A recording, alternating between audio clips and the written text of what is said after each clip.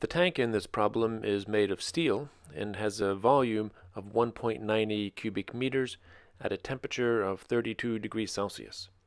It's completely filled with the liquid ethanol and then cooled to a final temperature of 18 degrees Celsius. As it cools, both the tank and the ethanol change their volume.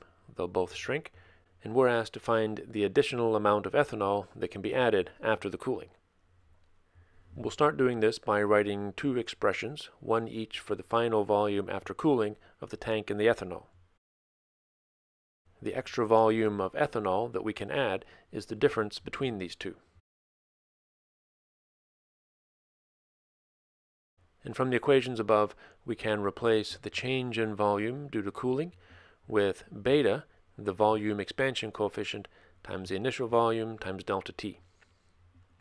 We do this for the tank and for the ethanol, and simplify the result by canceling these initial volumes and factoring out the volume expansion coefficients.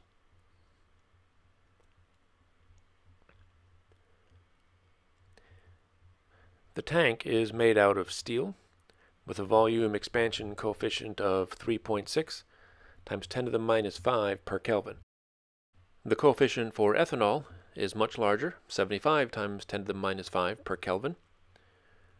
And the temperature change, delta T, is the final minus the initial temperatures, giving us negative 14 Kelvin.